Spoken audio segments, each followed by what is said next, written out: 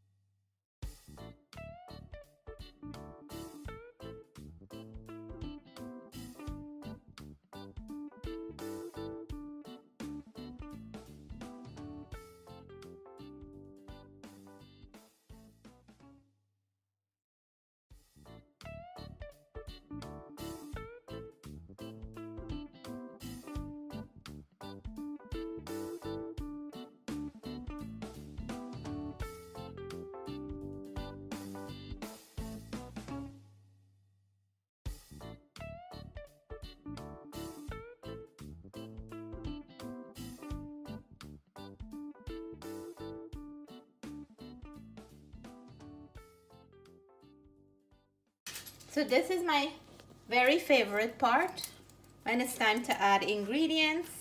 So we're gonna go ahead now and add our salt. We're gonna add some black pepper in here. Let's add our rice wine vinegar. If you don't have rice wine vinegar, you can leave that step out or add red wine vinegar.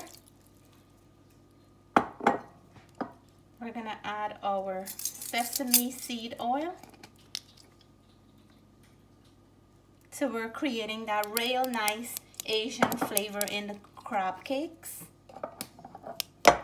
We're gonna add some paprika for a little bit of heat and color.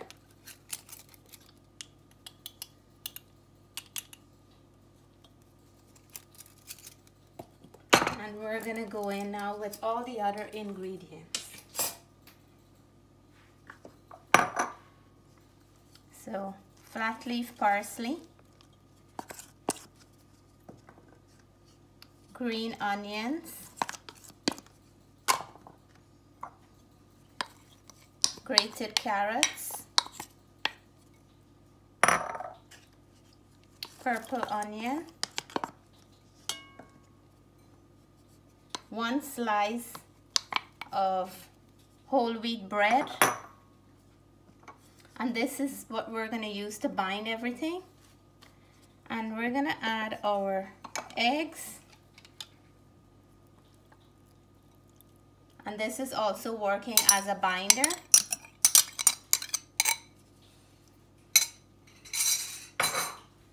A little bit of flour to glue everything together. And we're gonna start mixing now. It smells really nice. And if you never had crab cakes before, this is one you must try. Beautiful colors, isn't it? So that's how easy it is to prepare. I'm gonna heat up the oil now and start the frying process. So after mixing all the ingredients together, the mixture should be nice and moist like this. When you add it to the oil, it won't fall apart, it will stick together. So in the pan, I don't have much oil. And I'm gonna just drop them in with a spoon. You don't have to make any fancy shape or anything, however you like it to be. But I'm just gonna drop a little bit in a spoon into the oil. It smells really nice with the sesame oil,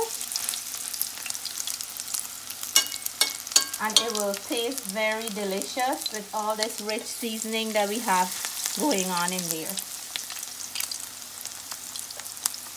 I don't want to crowd the pan, so I'm going to do 5 in one frying. So you want to gently flip them. And you can cook them until they're nice and golden brown on both sides, and then they will be ready to serve. These can work great for appetizers. They can work great when you have company over, and it can also work amazing in a hot dog bun or a burger bread. So here is my beautiful crab cakes, nicely prepared. The smell is amazing. I wish if you guys can taste it. I have enough for everyone. Look at the seasoning, how they're popping out. But before I do the taste test, I have a success story for Sister Donna. She tried my chickpeas or chana salad and she really loved the way it came out, and I'm gonna share a few of those pictures with you guys for the success story, and then I will let you know how this crab cake tastes. I didn't have crab cakes in years.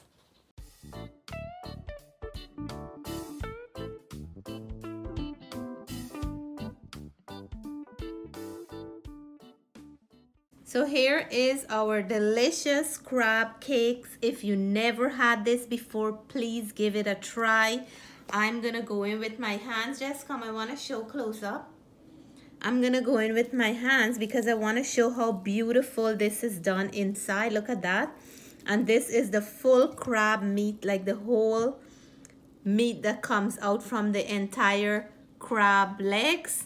I have it here. And I'm just gonna take my bite for all you wonderful people out there. Cheers.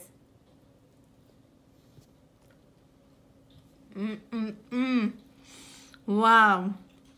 Exactly like when you buy it from a restaurant. It have that hint of the sesame seed oil and that rice wine vinegar. Oh my gosh.